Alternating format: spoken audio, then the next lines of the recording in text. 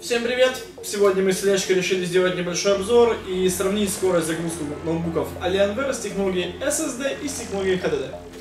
Мой ноутбучок содержит в себе твердотелый накопитель Kingston HyperX SSD объемом 256 гигабайт.